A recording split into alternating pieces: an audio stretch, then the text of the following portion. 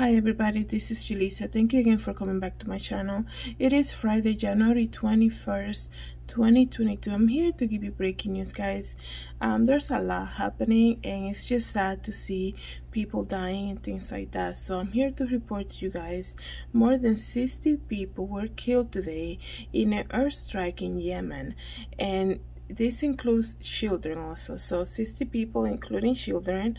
More than 60 people were killed and more than 100 others injured in an airstrike in Yemen, according to the aid organization. The death toll mounts in particularly violent week for the war-torn country. At least 3 children are among the dozens of people killed in the past day. The humanitarian organization they explained that in a statement, and they believe the number could be even higher. So let's start sending prayers out to everybody affected over there. It's just sad to me, like all this stuff that's happening, though no one has claimed responsibility for the airstrikes. The only forces capable of carrying them out are the Saudi-led coalition, which intervened in the Yemen war in 2015 and against the dominant Houthi forces. That's what it says here. In recent days, it has ramped up its airstrike following a claimed attack in the capital of United Arab Emirates on Monday that left 2 Indian citizens and 1 Pakistani dead. So they've been battling out there. It's been a while. I feel like there's always something over there, and not to sound like mean or anything like that, but it's just sad that it never comes to an end.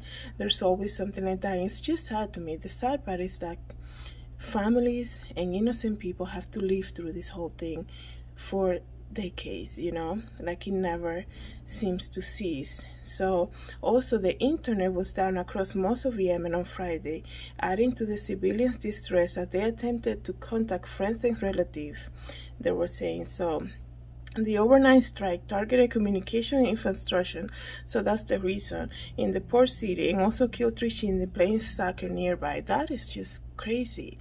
They're innocent victims, paying with their life for this. And the media communication advocacy director for the company Save the Children said that more than 60 adults were killed early Friday morning when another airstrike hit a detention center in the northern city of Sadat. And the death toll is climbing rapidly. So it is sad to me that this is all happening, but we all know that we're living in the last days. So this is just another prophecy that is being fulfilled before our eyes. Guys, I had put out a lot of videos about everything that's happening for some reason, and it's hard to believe that in a lot of countries that were so pro mandates and restrictions and crazy things like that, they're all basically backtracking back, and they're basically just kind of like scratching everything that they said they were going to make mandatory and make it even to a law.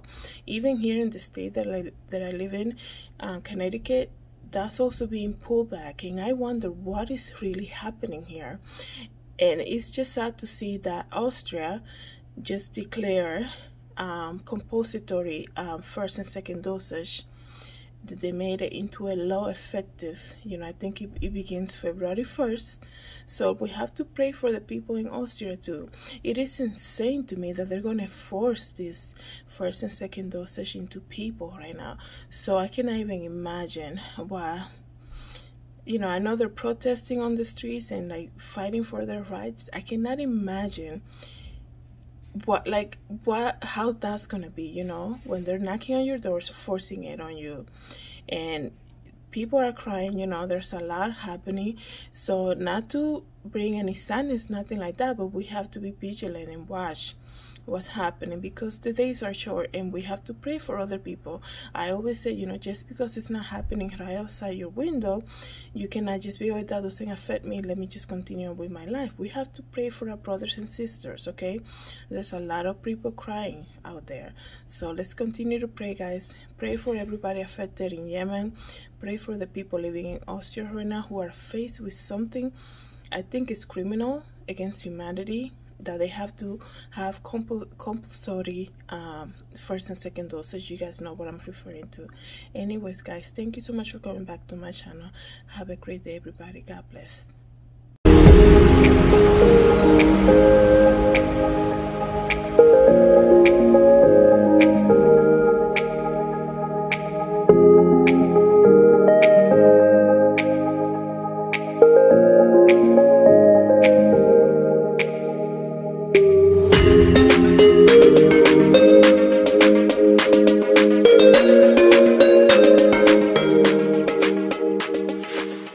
For coming back to my channel, please don't forget to subscribe and share this video, and I hope to see you in the next video. Have a great day, everybody. God bless.